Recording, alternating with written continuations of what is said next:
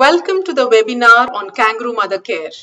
Kangaroo Mother Care, or KMC in short, is the standard of care for the low birth weight infants in all settings and is one of the most important life-saving interventions for this group. In this webinar, we shall review what is KMC, benefits of KMC components, and how to practice KMC.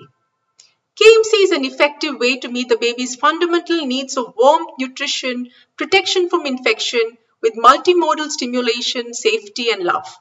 The low birth weight infant, both the preterm and the term small for gestational age infant, are at increased risk of various morbidities such as hypothermia, hypoglycemia, hypoxia, apnea, infection, poor growth, all of these resulting in increased mortality.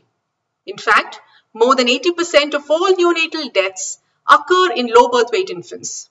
KMC is a panacea for almost all the problems of the low birth weight infant.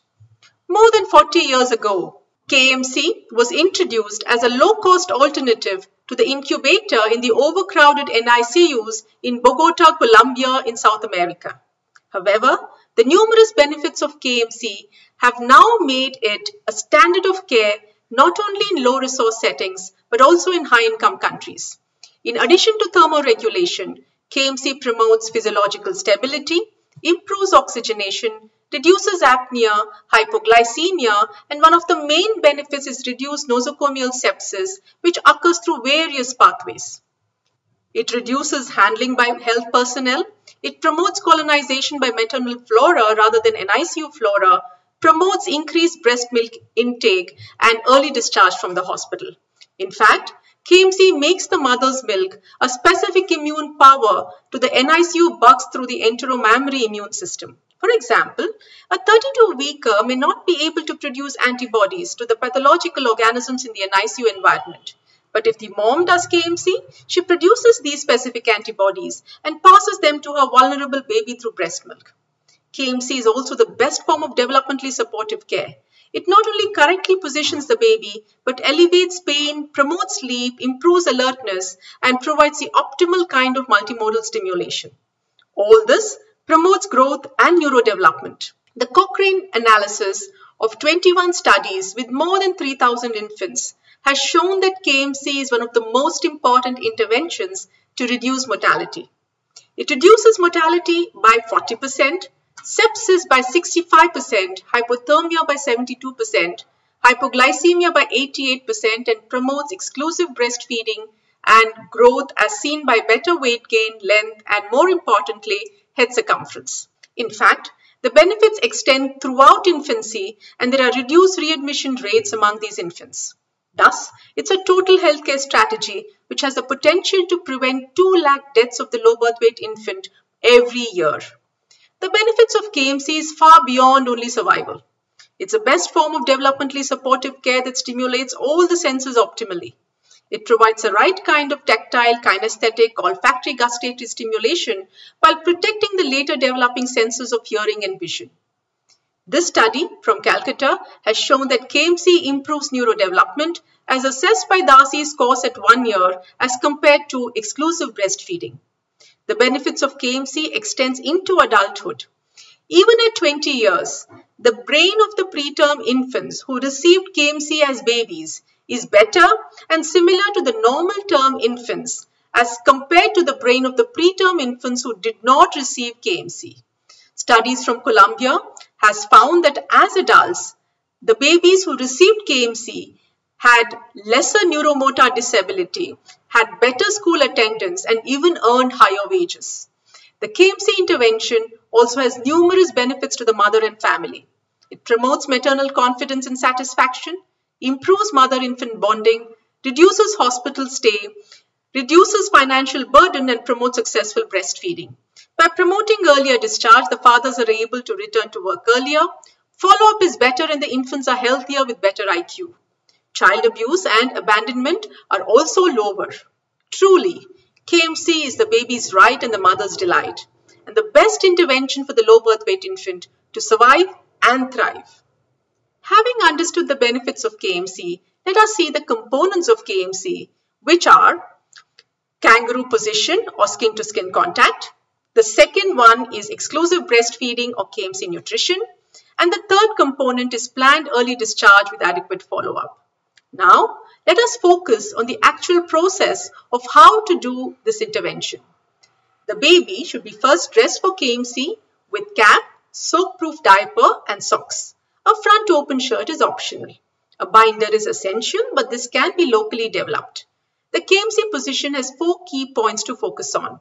The baby should be well nestled between the mother's breast. He or she should be well supported at the bottom. The head should be turned to one side with the neck at slight extension to ensure that the airway is open. And the legs should be well flexed at the hips and knees. The baby should not be too high or too low on the mother's chest, just right so that the mother can bend down and kiss her baby's head. While sleeping or lying down, the mother's head end should be elevated 35 to 45 degrees with extra pillows. KMC is for all low birth weight infants less than 2.5 kg. Even between 2 to 2.5 kg, it has numerous benefits. It's currently recommended to start KMC when the infant is hemodynamically stable, and it can be given when the baby is on IV fluids or on oxygen. However, there is new evidence that KMC is safe even for the unstable infants on respiratory support like CPAP. The focus is now on zero separation and the new concept of mother neonatal ICU, where the small and sick newborns are treated even with respiratory support on the mother's chest 24 hours. KMC should be ideally provided for all 24 hours in a day. Each session should be at least 1.5 to 2 hours and not less than 1 hour, as the transfer of the baby in and out of KMC position itself can be stressful for the baby. Long, that is more than 8 hours, and continuous KMC that's more than 12 hours are more beneficial. KMC is to be continued till the baby refuses to be in KMC position and wriggles out and fusses each time he or she is put in KMC. This usually occurs around the time the baby becomes about 2.5 kg. The mother is of course the ideal person to provide KMC. However, when it's not possible for her, for example, if she's sick or when she has to attend to her work, a close family member can pitch in and help the baby to receive continuous KMC. KMC can be provided at all places that low birth weight infants are cared for. It can be initiated in the delivery room. It can be provided as intermittent KMC in the NICU, with a mother sitting next to the bassinet of the baby in a semi-reclining chair, or with the mother in an adult bed in the mother neonatal ICU. Stable low birth weight infants are cared for in the KMC ward. Having a dedicated KMC ward is a must for every NICU, as it helps provide continuous KMC and also decongest our overcrowded NICUs. For large or low birth weight infants in the postnatal ward, it can be provided in the postnatal ward. After discharge, it should be continued at home. Now there is evidence that KMC can even be initiated in the community. The second component of KMC, that is exclusive breastfeeding, also needs to be supported well. Mothers should express right from the word go. Frequent complete emptying of the breast is key to successful lactation. Even if the baby is NPO, mothers should express at least 8 times per day. Small sick infants must also be given opportunities to suck at the breast. KMC itself promotes lactation. Even half hour of KMC is shown to improve milk output in the mothers. KMC is a social and behavioral intervention, and its success is based on counseling and support provided to the mothers and families. Individualized support, group counseling, and peer counseling all help to promote KMC. Counseling needs to be context specific. That is, antenatal, pre-initiation counseling, maintenance, pre-discharge and home counseling for kangaroo mother care. The most important element in the success of a KMC implementation program is a conviction of the health worker. Mothers who receive good supported facilities continue KMC well at home. The health workers not only need training but also hands-on skill support, especially if KMC is provided for the sick infant on respiratory support. Continued mentoring is essential to develop into KMC champions. Having dedicated KMC nurses also aids in promoting KMC. Following discharge, linkages have to be established with the community health workers to visit the mothers and provide KMC support at home. Adequate follow-up at the hospitals is an important component, and KMC follow-up should be linked to the early intervention program of the district early intervention centers. The key message is that KMC is a total healthcare strategy for the low birth weight infants, starting with identification of the low birth weight infant in the labor room, continued KMC in the NICU, KMC ward and at home.